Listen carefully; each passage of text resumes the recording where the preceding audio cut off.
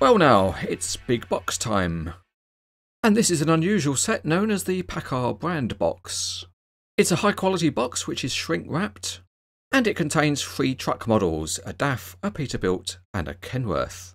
With the lid off it looks like we have a window on the night sky, but in fact of course it's just high quality foam rubber. Underneath, the model's paintwork is protected by waxy paper, and there's also a simple unnumbered plastic collector card.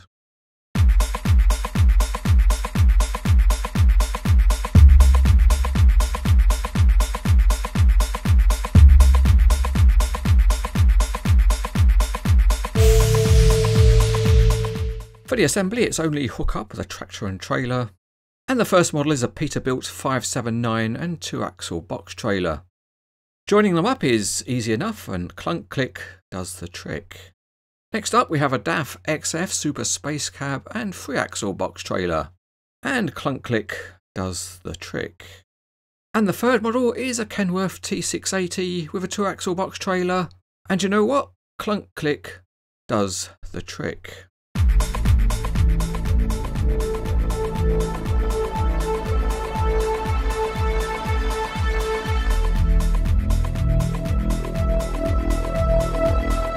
We'll start with the Peterbilt, and it's a 6x4 chassis, and it's detailed with quite a few plastic parts.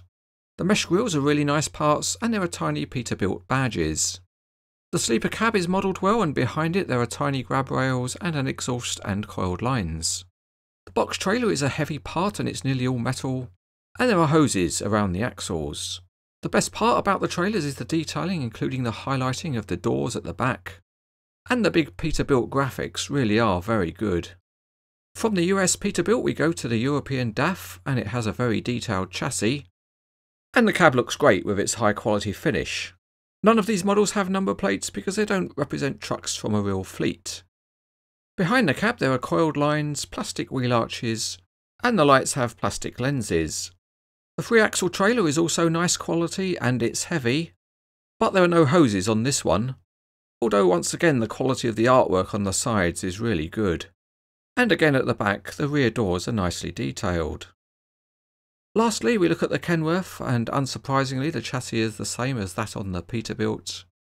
But the body is different at a detail level, and it has some very nice touches like the highlighted bolt heads on the sleeper cab. The trailer is the same as used on the Peterbilt, and one nice touch is the rubber mud flaps. And again the detailing of the rear doors is really nice. And the sharpness of the paintwork and graphics on the sides is excellent.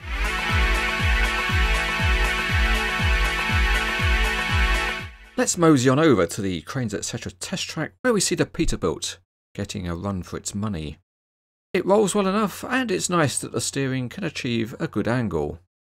That's always a plus point because it poses well, and it can drive you round the bend. The other feature on this model is the opening hood, and we're using the word hood to show we can speak American.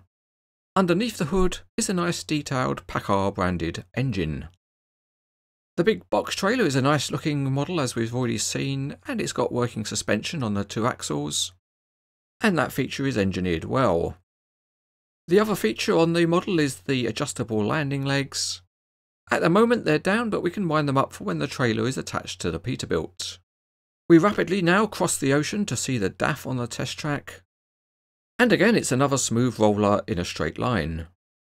The steering on this model is more complex and it links the front 2 axles, but the range of movement is very small. Still, as we always like to say on Cranes Etc., something is better than nothing. The other feature on the DAF is the tilting cab, and again there's a nice detailed engine underneath. The cab does tilt forward, but it only just manages to hold that pose. The European box trailer has the same functions as the others, and that starts with a nicely engineered independent suspension on each axle. This trailer also has adjustable landing legs. Now we're clocking up the air miles as we go back to the US test track, and here we catch the Kenworth racing along in a straight line. This also has quite good steering with a decent angle able to be achieved. But if you do turn it very tight, the tyres interfere with the hood and it goes up a little. So if you really want to drive it along, you better straighten the wheels out a little bit. To have a look at the engine, you can open up the hood and there it is in detail.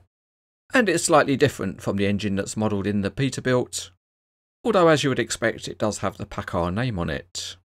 The hood on the Kenworth also clips down slightly. The big American box truck is the same as we've already seen, with working suspension and working landing legs. So here we have the 3 trucks from the Paccar stable, and they're all sitting in the Cranes Etc. yard. And if you want something to do rather than hoovering your house, you can practice driving your Paccar truck fleet.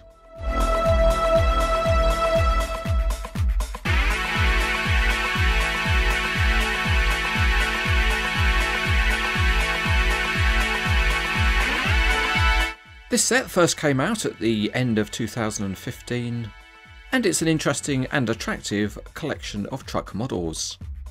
As you would expect from WSI, they're all highly detailed, but their main plus point is the quality of the finish and the excellent graphics and paintwork.